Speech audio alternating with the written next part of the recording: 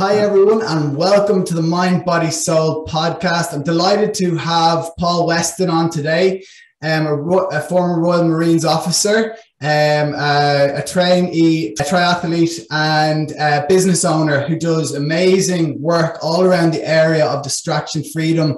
I've had the pleasure of being at one of his talks, and I'm in the middle of his international best-selling book, Running in the Rain. So, Paul, well done on all those achievements, obviously, first and foremost, and a massive thank you for coming on to the podcast. Yeah, very pleased to be here, Declan. Thanks for inviting me.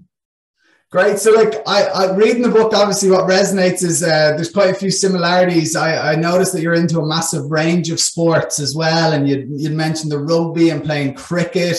Obviously, then the triathlete, you were just describing to me some events, that are coming up and everything.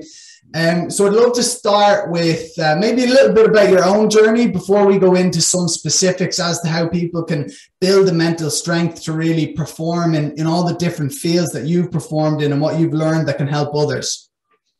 Yeah, so I'm 59 years old, in my 60th year now. I don't feel 60, thankfully. I've got a ways to go till I really feel old, I think. But my whole life has been, I guess, surrounded by two key passions: music and sport. When I was very young, I started playing the violin at the age of 7, and I started playing rugby and usual things in school. And then as I was coming towards the end of secondary school in Yorkshire, where I grew up, I had to decide what I wanted to do with my life, basically. And when I looked at all my school subjects and sat there with my dad and my mum, we listed them, and the careers advisor said, put a check mark, a tick mark next to the ones that you like and a cross next to the ones that you don't like. And the only ones I put a check mark next to were music and sport. And they said, oh, you're never going to get a job doing music and sport. And the careers advisor said, have you thought of joining a military band?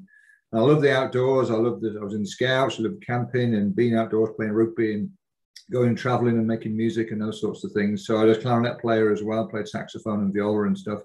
So I joined the Royal Marines, and that was the next 26 years. I got commissioned. I became a major as the second highest officer in my branch in the Royal Marines Band Service. And then, right throughout my career in the music, in the military, not only music was a key part, but also the sport, the rugby and the cricket and the activities and just being active out there doing things. And then I transferred that to the business world in 2005. I emigrated. My wife's Canadian. We moved to Canada and set up a business here where I've basically been able to carry on being a musician and practice a lot of stuff I'd learned as a military officer, and my passion for just getting out and getting stuff done and being positive about things in the business environment.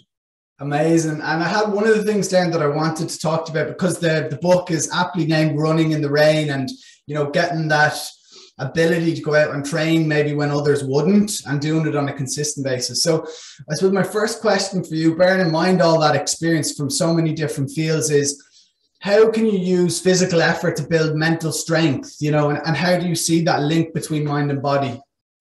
Yeah, so the running in the rain is, for me, it's a metaphor for life. I hear so many people turn around and say, oh, I didn't go running today because it was raining.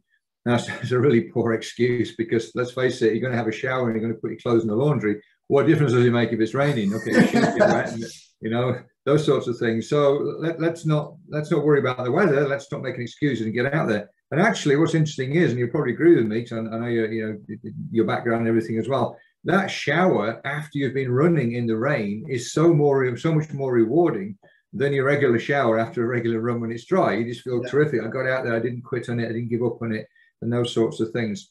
Yeah. And I have a theory that we spend every minute of our life in one of three what I call energy zones: a professional energy zone, doing work-related things, going to work, meeting with clients, selling our products, doing presentations, everything we do in a professional capacity. And then a personal energy zone, things that are just for us on our own. So that could be yoga class, it could be sitting reading, could be sitting watching Netflix, but you're on your own, you're not with anybody else, completely alone. Now, meditating, of course, would fit into that, or even just walking your dog in an evening.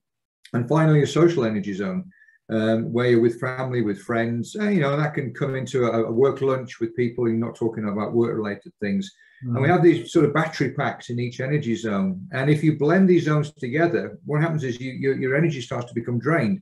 So that if you're in your professional energy zone, but you're constantly distracted by personal texts and emails, you start to get behind on your work. You're draining your energy away because something's distracting. It's sucking that energy away. Likewise, if you're in your personal energy zone, you're sitting on out in your garden in the evening, just reading a book quietly, and your phone keeps buzzing with social media texts or work emails. You're dragging away the energy from your personal zone, and also in your social zone. If you're spending dinner with your family and you've got teenage kids there who are constantly on social media, that's just dragging the energy away. So that energy is really, really important, and we need to define and separate those three energy zones, so we spend focused time in each of them to get as much as we possibly can out of them to keep our energy batteries up, packs up. So that's a really key part of it. Those energy zones is a key part of the book, as you know. And if we need to separate them to make sure that we're not because if you blur them all together, you're diluting your energy zone. It just saps our energy, and people get exhausted. It's fascinating, and I think it's very practical the way you split them between the three energy zones. I think there'll be people listening wondering, that's well and good, but how do you go about setting the scene not to blur them, if you know what I mean? Because you'll see people who use any opportunity, any little break in their day to go on and check their phone almost out of habit. So how do you go about trying to build a bit of discipline into this? Yeah, so the first thing really is that if you're in your professional energy zone, it's fine to check your phone, but only do it at certain times. So you start with 15 minutes and just turn your phone off, turn it on silent, and have a simple task that you want to complete, you want to execute. And it could be just going through your emails and prioritizing your emails, and just take 15 minutes to do that. But turn your Wi-Fi off. Airplane mode is a wonderful button. It's my most favorite button on the whole laptop. And I love being on a plane. I do a lot of traveling, through work, and I love being on an aircraft because nobody's going to distract me. I never pay for Wi-Fi on an aircraft, ridiculously expensive. But I love that because nobody's going to bug me. I can get on, I can get work done. And the great thing is that if you spend 15 minutes completely off the grid, if you like, going through things, there will have been a few emails that have popped up, but you haven't reacted to them. And whatever that issue was, it's probably resolved itself. By the time you check back in, you just read the last email and read the others. Oh, I didn't need to do anything. And if we're all guilty of reply all at times when we shouldn't be replying all, and that's very, very sort of demanding on people's time. So I think the first thing is to allocate, just say 15 minutes to get offline, click on your airplane mode, go in and do a task, wherever that could be. It could be just reading through what you did yesterday to make sure it's good enough to send to somebody, something like that.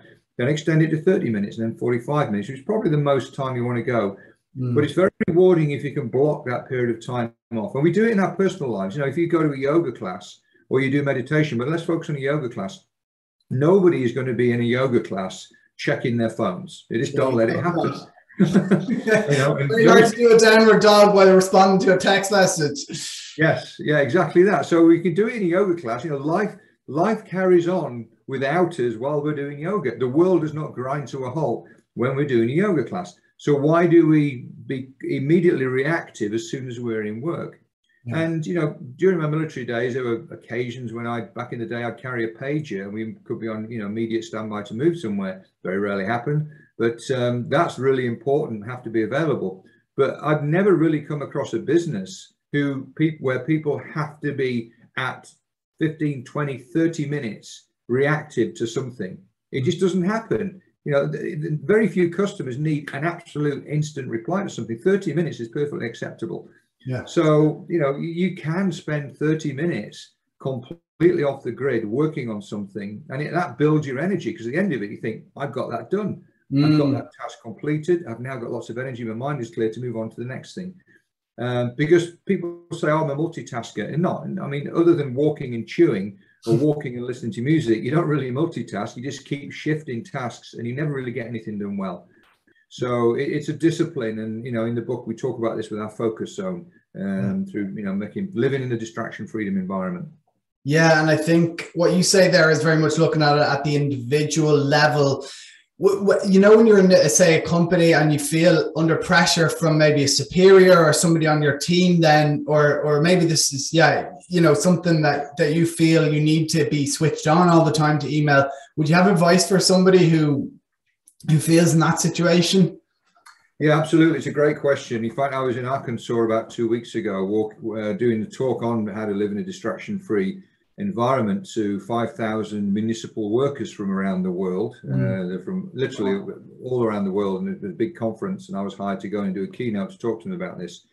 And I know what the main question was going to be, and I preempted it. And I said, what are some of your concerns? I imagine one of your concerns to going into a focus zone is, oh, my boss needs me to be available to do various things all times, and they pile things on me, those sorts of things. So is that a big question? Pretty much everybody put their hand up and said, yeah, that's our biggest reservation. I said, okay, so let's consider this.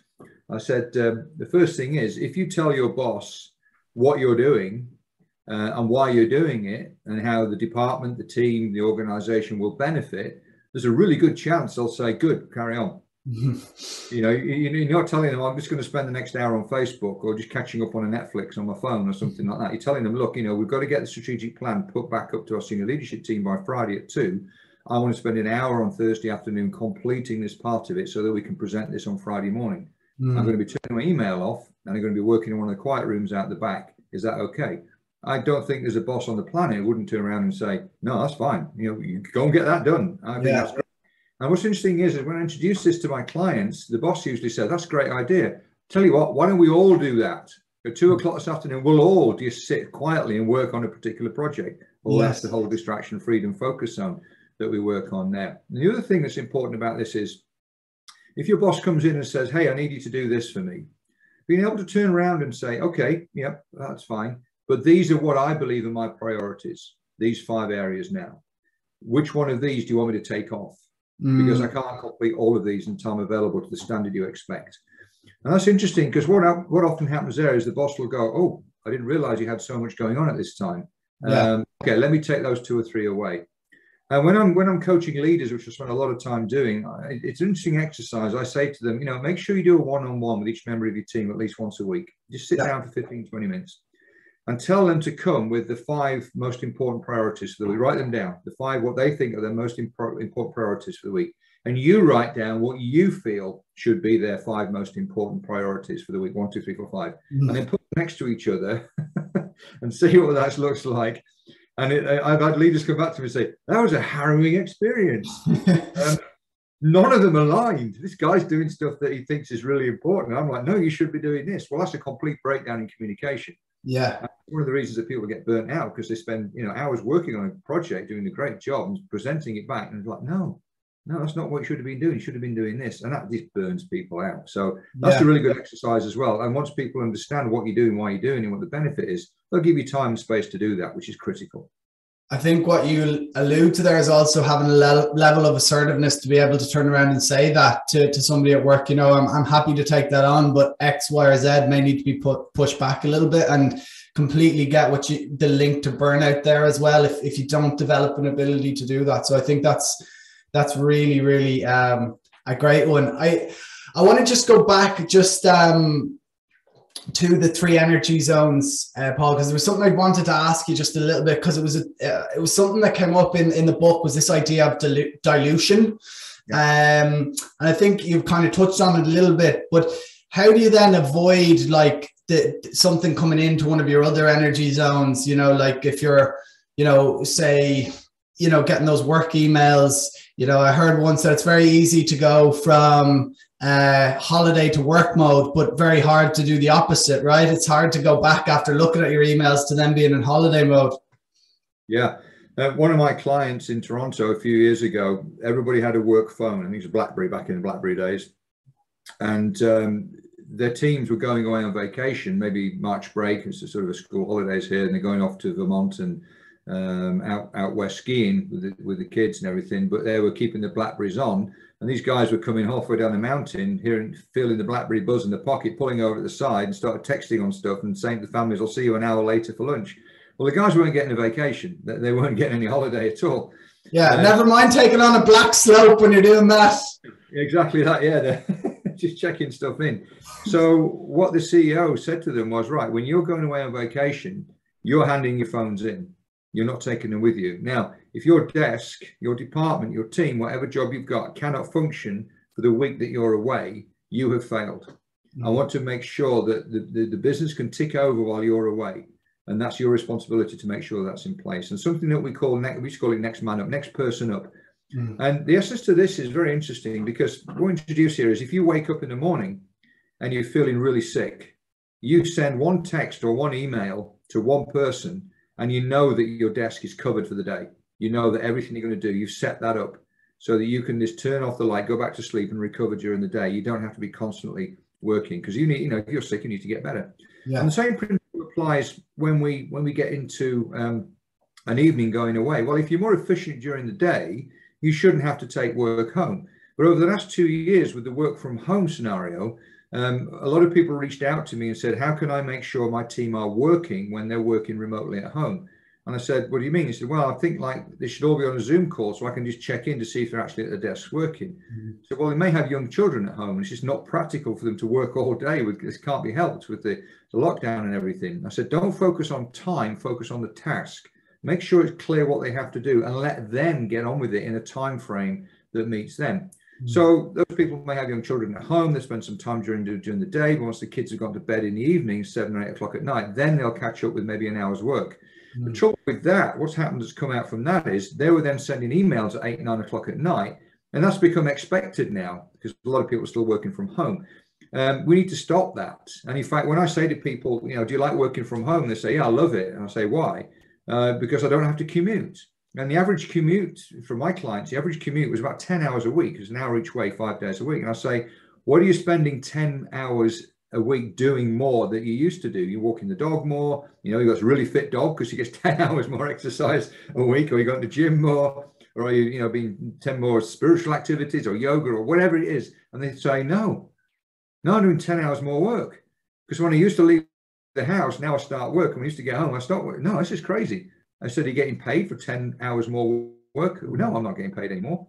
Okay, so we need to make sure we refine that, and we put parameters in place and shut that down. And the business I work with, they have a blackout at sort of 6 o'clock in the evening.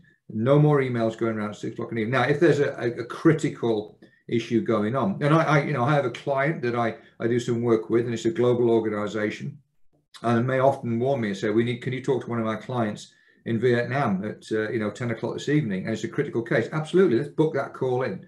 You know, and I'll be on that call at 10 o'clock at night because it's 10 o'clock in the morning for them. Yeah. But very rarely does that happen. And the out of office, send an out of office saying, I won't be responding to emails between 6 o'clock in the evening and 8 o'clock tomorrow morning. I'll get back to you as soon as I can. Like I said, there are very, very few business examples that cannot wait at least overnight or a few hours. Yeah, absolutely. Yeah, I'm just laughing there when you mentioned the different time zones. I was doing a bit of work with the Asian Pacific division of a company recently, and I was up at 2 a.m.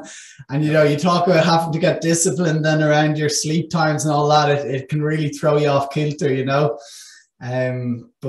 super, super interesting. So actually, I remember in the book, you did mention also working with a company on these blackout zones, actually on a company-wide basis. So this isn't just something that applies to individuals. You can actually do this as a group. Yeah, it's a very interesting example, actually. It's a company, a tech company, one of my clients in Toronto. This was about 7 or 8 years ago now, and their CEO was a big fan of Mark Zuckerberg, the Facebook guy, and he'd been to Silicon Valley and seen his office. And Facebook has, I think, 2,500 people working in one huge open plan office because he wants to create energy and creativity and all those sorts of things. So this guy, got this company. It was a growing company, a tech company, and they bought a building, and the top floor of the building was 350 staff, and they basically ripped the insides out of it, had a completely open plan building with the original brickwork and everything, and laid all this out. And he said to me, what do you think, Paul? I said, well, I wouldn't want to work here. Why? He said, well, I like a bit of peace and quiet to get on with stuff. No, we're going to have all this energetic room and everything like this. So after 3 months, we met up, we had lunch, and I said, how's it going? He said, well, I think you had a valid point there because, we're not getting a huge amount of work done. Productivity's down, lots of energy, people like it. One of the mistakes he'd made was he'd said to his staff, look, if you happen to be working after 7:30 in the evening, you get a meal voucher for the restaurant next door. Now, a lot of his staff were young people just out of college who, got together and rented a load of condominiums of apartment blocks in Toronto, which is pretty expensive, as you might imagine. So they weren't getting paid a huge amount as a sort of starter sort of package from working for him. But once you got the carrot being dangled in front of them of a free meal at night, they're all making sure work dragged on to 7:30 at night. So 7:30, okay, good, off for dinner now. Off they went. That's costing him a lot of money for a start. He's not getting a huge amount of productivity done. And what he predicted was that, and I said to this to him, I said, look, some of those guys eventually are going to get married and have families, are going to be moving out of Toronto because you can't afford to buy a house downtown. and they ain't going to want to be working at 7:30 at night. They want to be out there at 5. I said, yeah, it's a really good point. And some of his team are actually going to sit in the car park with the laptops because they needed peace and quiet to focus on a particular task. So we tried a number of things. We gave everybody a baseball cap and said, if you want to be undisturbed, okay, work in peace, put your baseball cap on. Well, some of the ladies didn't really like that, as you might imagine. That's stylish. These luminous vests that you see on construction roadworks. Oh, that's even worse. Yeah. So if you wanted to be left in peace and quiet, you put one of these on. But trouble is, some people are wearing them all the time. So don't talk to me, don't talk to me. That didn't work. Like a patrolman going around the office. Pretty much, yeah, walking around. So, you know, and of course, some people put their headphones in, but it's still too much going on. So we created these dark hours, and we started with 30 minutes at 10 o'clock in the morning every day for 2 weeks. So at 10 o'clock, what we did was we put blinds on the windows. We gave everybody a desk light. So they turned the lights down so it was dark. And that created a feeling of sort of quiet and understanding. And it kind of, I got the idea from an operations room on a ship, a Royal Navy ship, a warship. The operations room is very dark and very quiet because it's a critical part of the ship, obviously. So we created this ambience, and we made a few rules that no phones going off, no talking. Okay, if you had to take a call, there was a couple of sort of soundproof meeting rooms, about half a dozen down the side. You could go in there, but no internal emails. Just and have a specific task that you've saved for that half hour. So we did it for half an hour for 2 weeks. And at the end, we surveyed the whole company. There's 350 people in the company. 350 people said, "We love it. Can we do it again in the afternoon? And can we make it a bit?" So we trialed this, and we tried an hour. An hour is too long. 45 minutes was a really good time. And they do 2 in the morning, 1 in the afternoon now. So it's 3 every day and just 2 on Friday. But the great thing is that people save a specific task for these, what we call them dark zones. Now we call them focus zones. And I've done it with dozens of different companies who I've worked with. And there's not a single company who's not said the staff love it. You know, that's just a resounding success, though. When you mentioned 350 people saying getting back, like that's just, it's highly unusual to get that level of probably response, and also that level of positive response to something, to quite a big shift. Yeah. The biggest challenge was the senior leadership team, because they'd always been just, I've got an idea, and they'd wander out to one of their team, hey, do this. You know, and the team members like, I just started doing that. Now you want me to do this. So instead of doing that during the dark hours, I just write it down. And by the time the dark hour was finished, what we call the focus zone now is finished, they'd probably change their mind again. So it's a good job they didn't go out and talk to the team. Yeah. They'd save up these ideas and refine them, and then they'd have team huddles. You know, I mean, I've worked in the agile world where team huddles morning and lunchtime are great, because you thrash through stuff, and that 10-minute team huddle can save 100 emails because you're getting through information in a direct environment. And even if you're working remotely, you can still do a team huddle every morning on Zoom, get people to stand up, review what you did the day before, plan what you're going to do that day, say when your focus zones are going to be, and ask your team who needs a piece of me one-on-one, book that. And if I got a one-on-one with one of my team at 9:30 in the morning for just a 15, 20 minutes, they're not going to email me. I've got an hour without email from them because we're talking at 9:30. We can catch everything up then. And this strategic plan to do this is a great way of getting efficient work, high productivity done to a high quality, and finishing work on time and feeling like you've done a good job and you've really focused on it. And it comes back to running. You know, if you're checking your phone when you're going for a run, you stop at every 100 meters to answer an email. Are you really running or really clearing your mind of stuff? No, absolutely not. You're constantly being bugged by stuff. That's brilliant. I'm a big fan of the team huddle as well. Like with direction, I was in a company a few years back that did religiously, as a company, actually got together, did a morning stretch, and it was led by somebody different every day. And I love that because it also got maybe shyer people out of their shell, because everyone knew they had that responsibility, and then everyone came to enjoy it. And they shared things like the win of the day from yesterday, which created a positive vibe, but also then actually improvement opportunities. And I think that can be a really good tool if used effectively, you know. When I was in the military, I spent a couple of years as a staff officer in Royal Marines headquarters, and I ran a small team. And every morning we'd have a little team huddle. And what I used to say to the team was, a different person each day would take charge of the team huddle. They would facilitate the huddle, and they chose a location. So rather than just do it in a small meeting, one of our meeting rooms, we'd either go out in the grass at the front of the building. And one day we went into the ladies' toilets. So there's like 6 of us, and 5 of us were guys, and one lady took us to the ladies' toilets. And we were like, wow, it's really nice in here. Much better. But you know what's interesting was we remembered the content of that meeting because it was in a different place, it stood out to us. And that was really interesting. So just take people a little bit out of the comfort zone for that team huddle and get a different person to take charge of that huddle, just to facilitate it. You know, they're not shouting and screaming or anything like that. Just facilitate that meeting and keep people on track with stuff like that, and come up with something interesting. And you know, one of the guys came up with a squeezy ball. I had it with me now. Don't know where I've put it. Anyway, a squeezy ball basically, and he got a bit annoyed that people were interrupting other people when they were talking. So he could only talk when he had the ball in your hand. Nice. Couldn't talk at any other time. So Nice. You know, and he only had the ball for like a minute, and then he had to pass it on. The next person would talk, and that got the message across very nicely that, you know, we shouldn't interrupt. You can only talk when you got the ball. Little things like that really make those meetings efficient.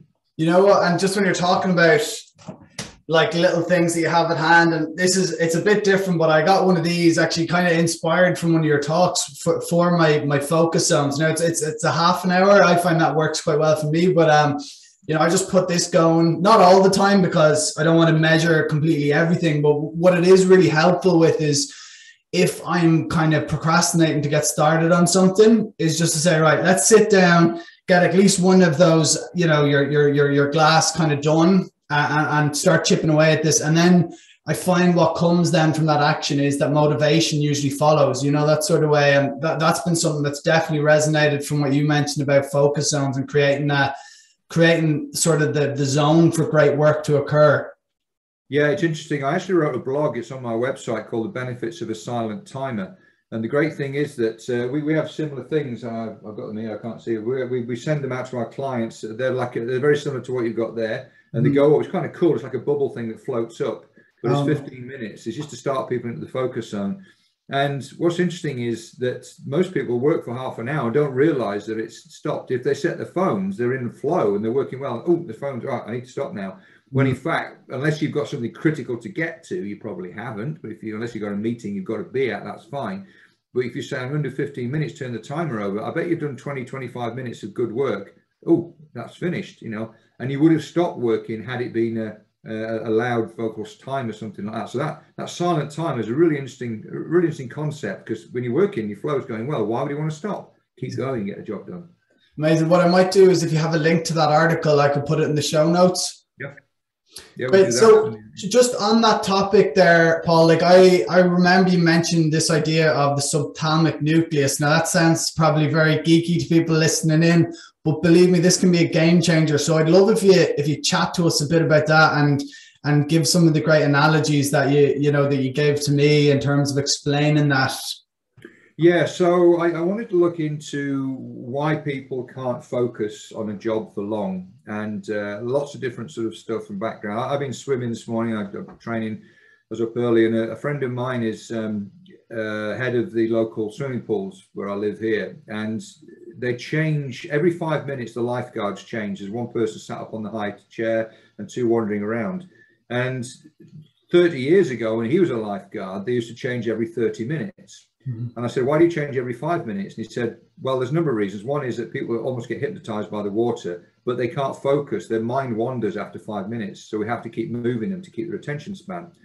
So I looked into this, and I looked at the medical background to why we get distracted. And there's part of our basal ganglia system. There's a little part of that called the subthalamic nucleus, or STN for short. This is like a flapper valve. And it's basically there to save our lives in a way.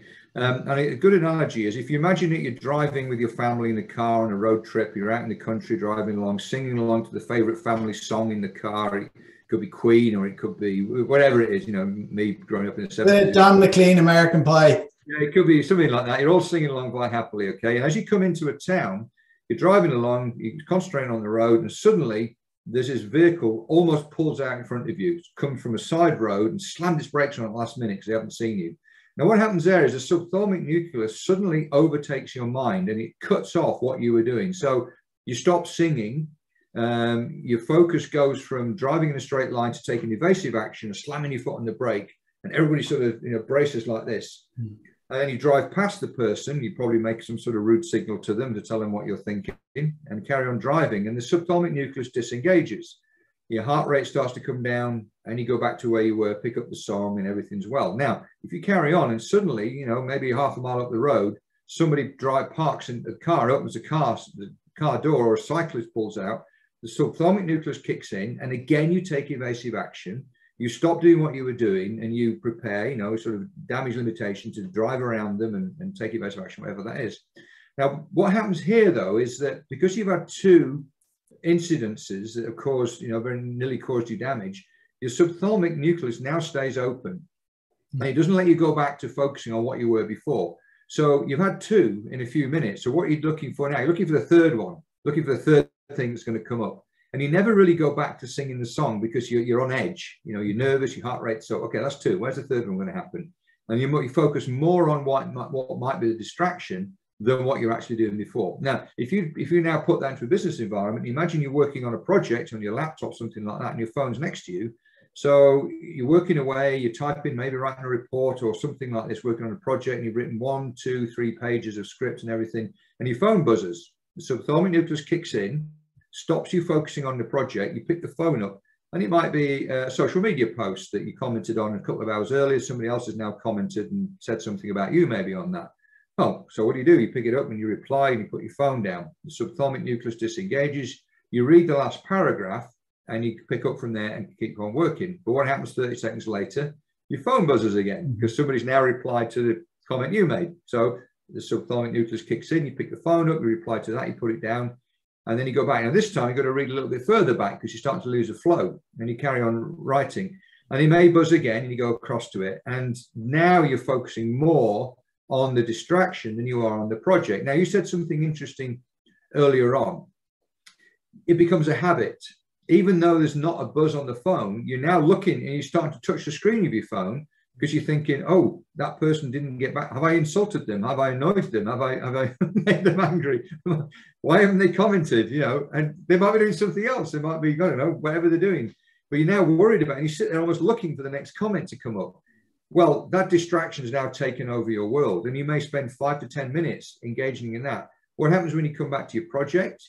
You've completely lost your train of thought, and you've got to probably read the whole of the 3 pages you've written to get back to the flow. And in fact, you're now playing catch up. You start to make mistakes, and you get into what we call a distraction danger cycle, where work takes longer, it's poorer quality, you have to do it again, you work longer into the evening.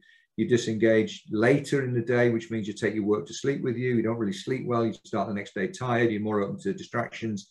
You start eating sugary energy drinks, and then you start having what we call the desktop yawn about 4 o'clock, 5 o'clock, 3 o'clock in the afternoon, falling asleep at the desk.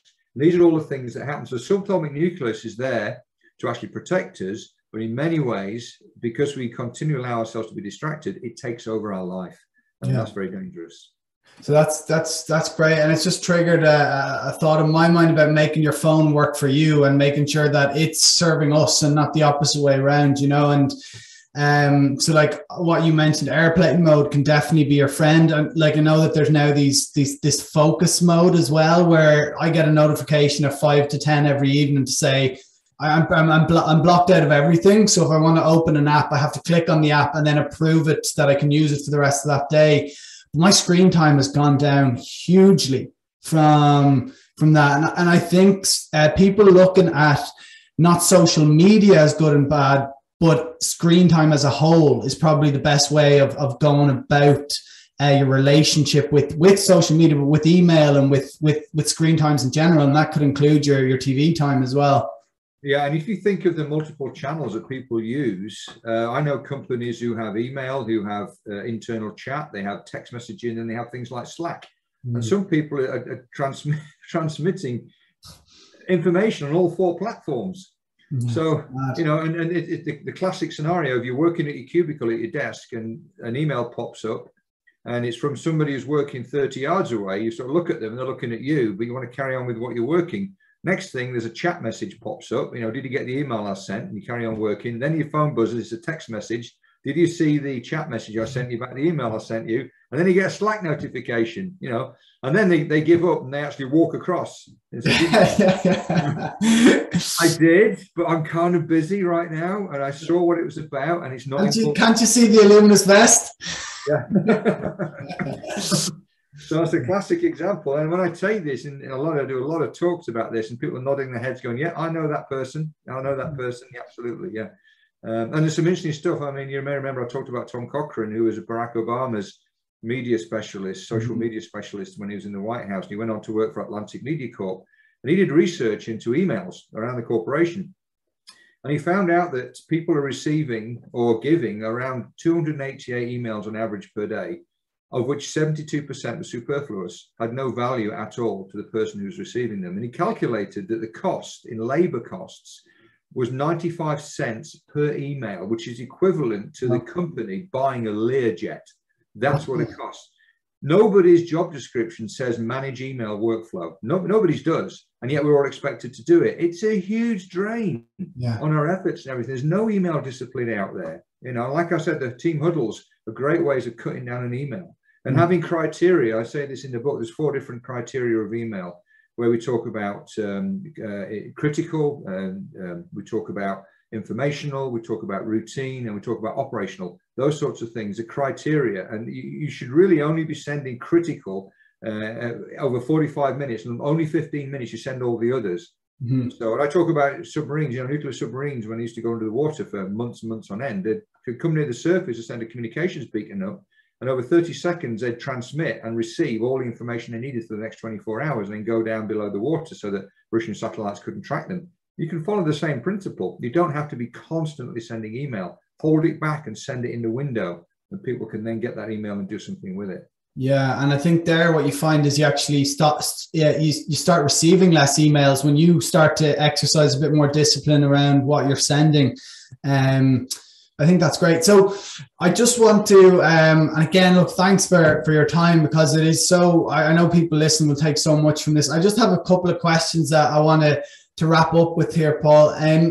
Just in terms of, like, highly impressed as well how you have the music, you have the exercise, you have the family life, you know, and you have your work life and you work with these high profile clients. How do you manage that all? And I also want you to just maybe talk about that, so the balance between all those different areas, and then also just in terms of the discipline in terms of your exercise, because you know, these Ironman events they're no mean feat. They're not something you take on just on a whim. So how do you motivate yourselves on those days where you're maybe not feeling on top of your game as well? So yeah, maybe if you talk first to all 4 and how you get your balance.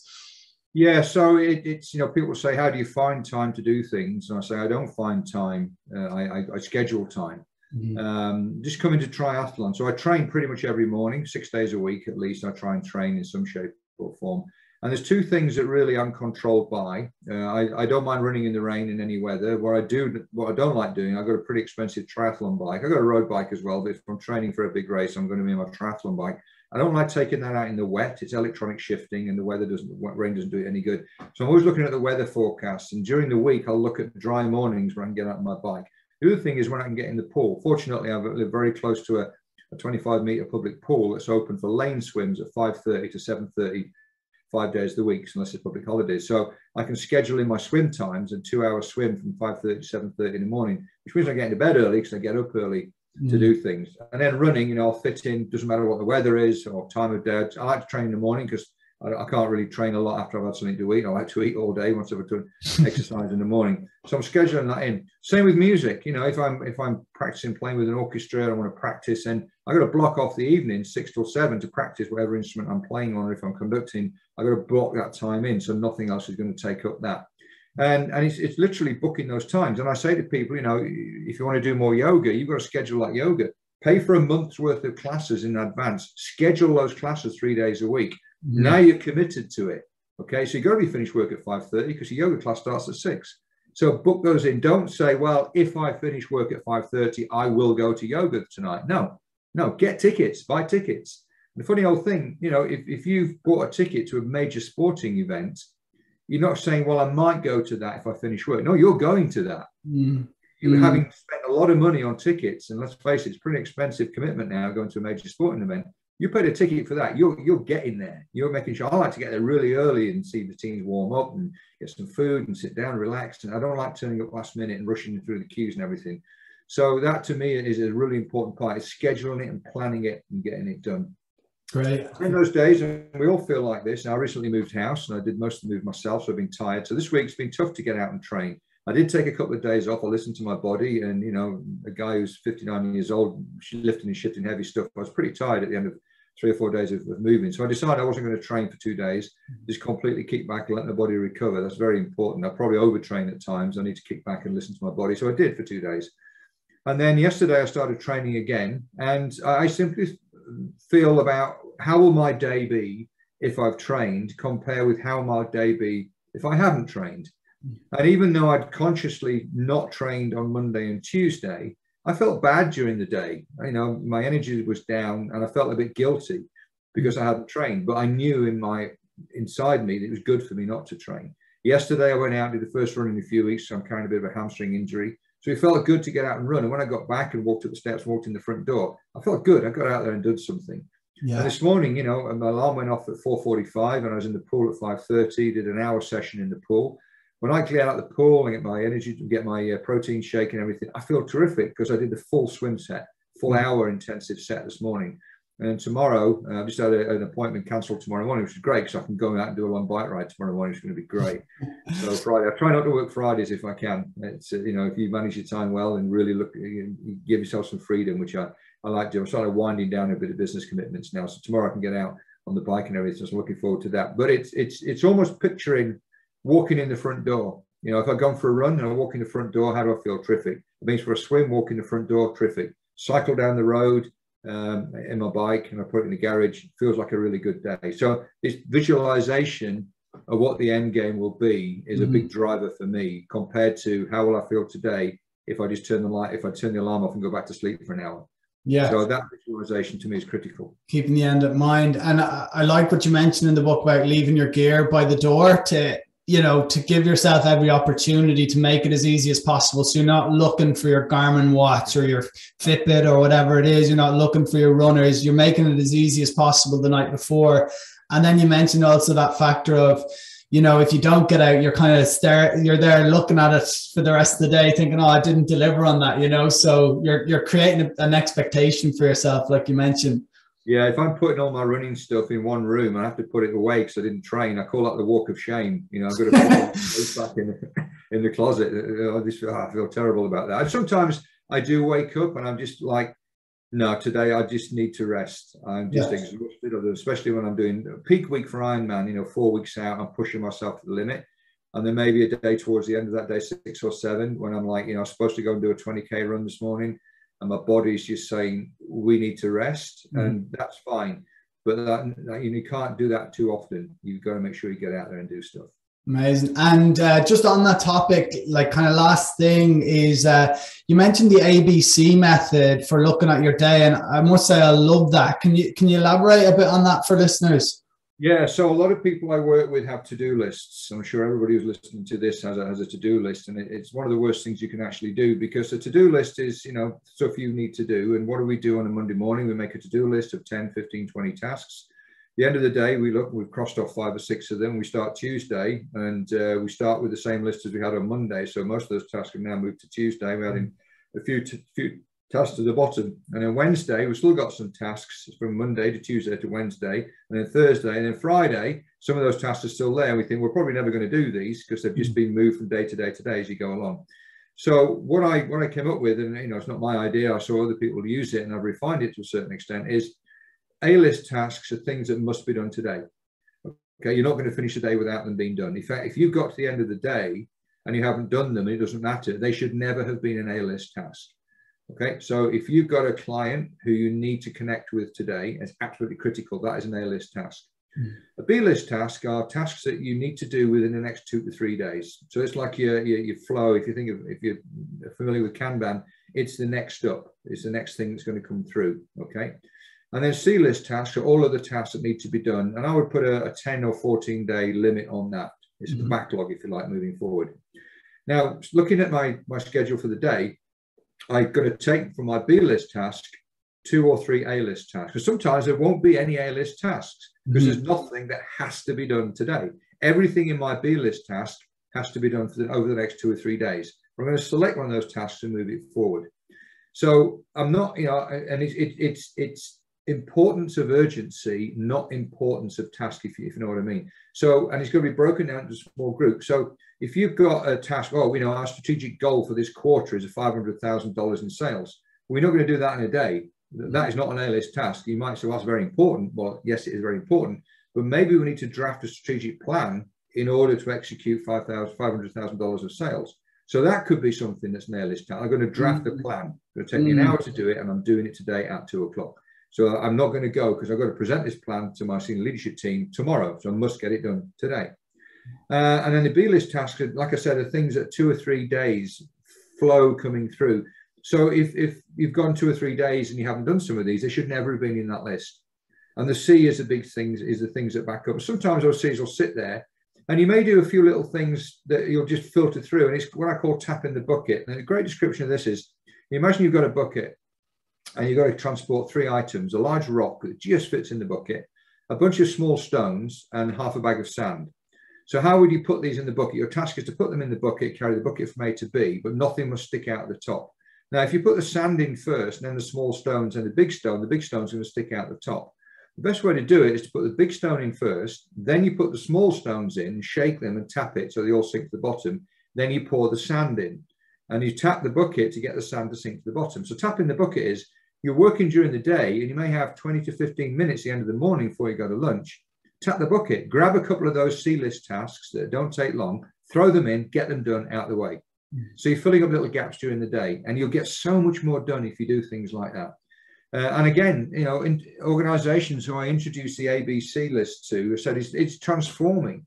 And from a leadership perspective as well, you know, if you want to give somebody a task, you say to them, what's your A-list task like today? I've got these 2 things I must get done by the end of the day. Okay, fine, you crack on. I'm going to give it to somebody else. Look at the A-list task, and they do 2 things. You say, well, actually, that's not really an A-list task. That can be done on Friday. Take that off, put that back to B. Take this on now. I need you to do this by the end of the day today. And it's great. It comes really back full circle to what we were talking about earlier on, knowing what your team are doing, how they're prioritizing it, and having a team ABC list. Yes. And you can extend that to the team, where the A-list tasks are what you're going to do this week. Your B list are what we need to do over the next 2 to 3 weeks. And then your C list can be what we need to do over the month. And then everybody then draws down those tasks and moving forward. And, you know, Kanban in the Agile world, Kanban is a great descriptor of this. And this is just a simpler format of Kanban that individuals can work on. So it's a really good tool. It's described in the book in quite a bit of depth. Yeah, and I think I remember you mentioning that all these efforts on personal productivity are ways of creating more time to do the things that you love with the people that you love. And I think when you remember the why of this, you know, a while actually benefit the quality of your work as well, which is amazing. Because when people hear that, they think, right, you're doing things quicker, but the quality when you're working in a good focus zone is going to be up. So I just think at this point, Paul, I'd love to just ask you for if you have any kind of closing remarks on the topics that we've touched on today, and also, you know, if people are interested to find out more about your company, just to let them know where they can find that, please. Yeah, sure. I think the message really is that be really structured in the way that you plan your day, not just your professional day, but also your personal time and your social time. And, you know, I'm not saying that you should have a spreadsheet for your weekend or your evenings and, you know, spend an hour with this child, an hour with that child, and then play golf, but have a pretty good idea of what you want to achieve, because you get so much more out of life if you can do that. Understand the zones, the energy zones. And if you spend quality time in each of your zones when you want to, then you'll get so much more out of it. You won't be diluted, and your energy pack, your battery pack will be far more functional. And those are the key essences of what we're talking about here. And just control that STN. Don't allow things to take you away from other areas from there. The best way to get hold of me is through the website, Paul Weston Consulting, PAULWESTON consulting.com. There's a form you can fill in there to contact us, or paul@paulwestonconsulting.com is my email address. Feel free to reach out. There's a blog on there as well that covers off a load of stuff, and there's a link to the book as well. The book's available on Amazon in Kindle format as well as hard copy. So it's available there. We had a bit of a rush on the price. I don't know if you're aware, but if you sell a lot of them in a short space of time, Amazon puts the price up a little bit. So I was in Arkansas a couple of weeks ago, and we had a big rush on sales. So it's starting to calm down a little bit now, but it's coming in at around $16, and I think it's $10 for the.